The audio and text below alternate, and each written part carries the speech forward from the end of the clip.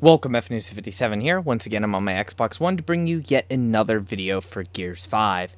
In today's video, I will be explaining and showcasing the Island Glow Orange weapon skin set.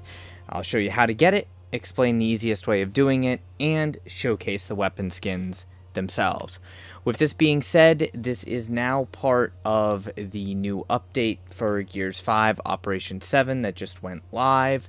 And what you have to do is participate in the new PvP event. Now, I'm going to do this video a little bit differently because of the insane aggravation that I went through in order to actually get this weapon skin set. So you'll notice I already have it unlocked. What we have to do is we have to complete the Vampiric FFA, or free-for-all playlist, medal group. It's fairly straightforward, so you don't have to worry about complexity. It's just going to be a little annoying, and if anything, it's more so the glitches that were the problem. So, hopefully if you give the event a little bit of time, it won't be glitchy, or maybe you'll just have better luck doing it than I did. Unfortunately, the disconnects, the inability to switch lobbies, and the inability to find a lobby with players in it, or with more than like 3 players in it, was what plagued my completion of trying to get this done. And it's taken about 6 hours roughly for me to actually unlock this. Most of the time was spent loading and reloading the game, or simply waiting for a lobby, or simply waiting for players to join said lobby. Anyways, moving on. What you have to do is you have to complete 5 matches of the Vampiric FFA event. That's relatively easy and straightforward. Doesn't matter if you win or lose, doesn't even matter if there's any other players in the lobby. The next one is going to be a little bit more difficult, and that's the Come On Baby Die for Papa medal, which is get 100 eliminations in the Vampiric FFA versus event. Now, technically, eliminations are basically assists, and they're not tracked in the actual free-for-all playlist, so there's no way of really knowing if you got an elimination or not outside of the little pop-up on the upper right-hand corner of the game screen that will say a certain point value and assist. So you have to keep track of that one just kind of off the top of your head. The last medal is What's the Matter, You Hurt, which is deal 75,000 damage in the Vampiric free-for-all versus event. This one is the most annoying, and it's going to take you the most amount of time because of the basic statistics for actually unlocking this. Now, I'll explain those a little bit for those of you who don't know. The average game mode in versus a player from full health to dead has 600 points of health. Now, unfortunately, that's kind of annoying because you only get 6,000 points of damage per 10 full health kills. However, in this particular game mode, we can't exactly rely on those numbers because not all of your shots are going to result in kills, and not all of your kills are necessarily going to be at full health. It's actually even possible in this game mode to land a single hit all the way up to the most I've personally seen is 118%, and that still actually wasn't enough to kill the other opponent. So, yeah, the damage is really hard to say exactly how much you're going to need in terms of eliminations, but more than likely that is going to be the last medal that you unlock, and then you're going to go ahead and get the Island Glow Orange weapon set. So what I've done here is I've recorded a few series of game clips that I'm going to show you, but it's free for all, so there's not really much to be explained there. What you'll need to do is go into multiplayer, go into versus, and while this limited time event is available right here, the Vampiric FFA event, free for all with 14 players, and you have to do damage in order to heal. Pretty cool looking little event symbol up there, but outside of the look of it, it's not really that great. So you'll have to go ahead and play that in order to get the medals done. You can't do this in a custom game, which we really should be able to do this in a custom game or a private game, but you can't. So you have a limited time to get those medals done, usually 1 week, sometimes 2 if the coalition is feeling generous. And once you get those medals done, you will have not only the stars, but the Island Glow Orange weapon skin set. So we'll just take a very quick look here to start off with the weapon skin, and that's what it actually looks like. Now, I'm going to transfer lobbies so you can see this better, because the skins really look much nicer in a slightly darker environment that's a little bit less yellow or a little bit less brown. So if we go to the escape screen and then go to our customized screen, you'll be able to see the Lancer, or to see that Island Glow Orange skin much nicer. So the skins don't have any animation to them, but they are sort of illuminated, which is nice, especially on darker environment maps, and they have a fair amount of detail to them, putting them at, as long as you don't mind orange, putting them at a decent looking non-animated weapon skin. Of course, I'll showcase the weapons, or all the weapons, for you in a moment. So let me go ahead and pull up a couple of those game clips so you can see exactly how this event works for those of you that are interested.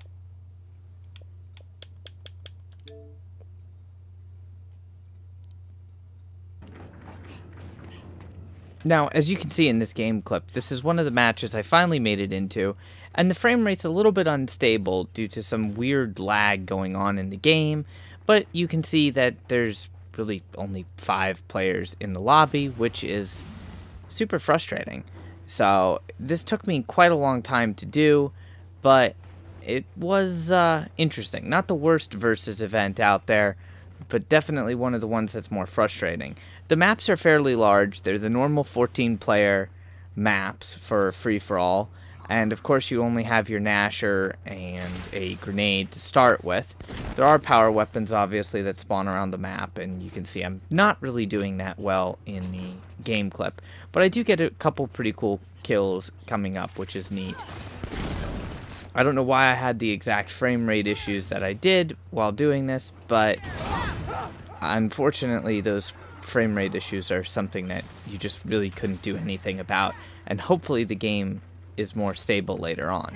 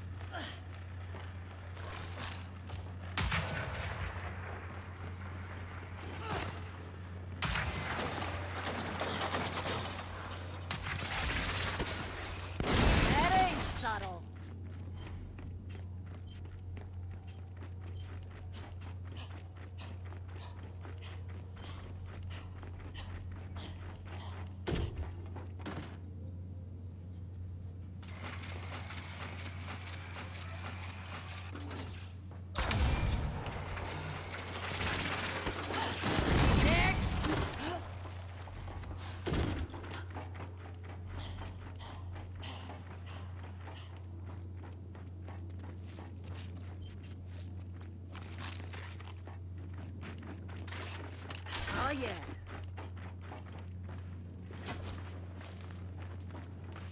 Frag out.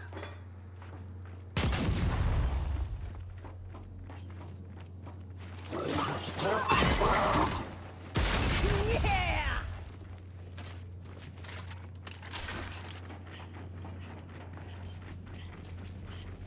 Hostile mark.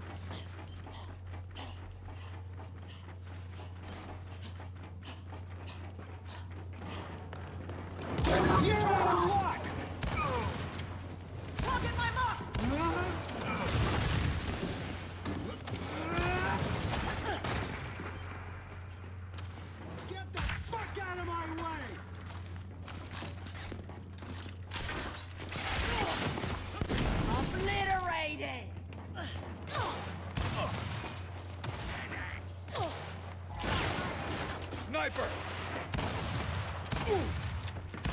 Yeah!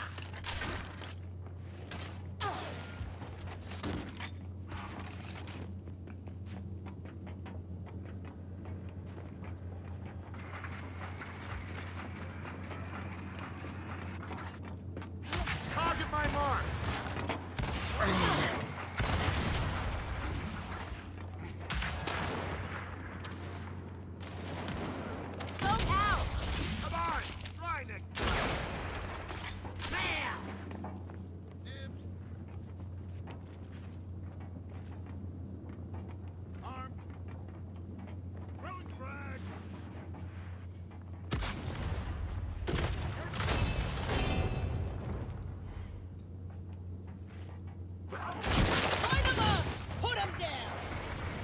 So now that you've seen a few of the more interesting moments that I had while working on the free-for-all event, really I can't offer too many tips other than to just try to put in damage with whatever weapon you can, whatever power weapon you're most comfortable with, or even chip damage with the Gnasher, just to go ahead and get that damage medal done. This event can be really annoying, especially due to, as you've seen in the recording, I was not getting the full 14-player lobby. The most I ever had was 5 players, and on top of that, I was having a lot of issues with the game dropping frames, much lower frame rate, even some lag periodically, where it would just freeze up for a second or two, and that's after trying everything on my end, checking my internet connection, restarting my console, doing a hard power cycle, all of that, because I just know there's going to be somebody in the comment section that's going to say it was on my end.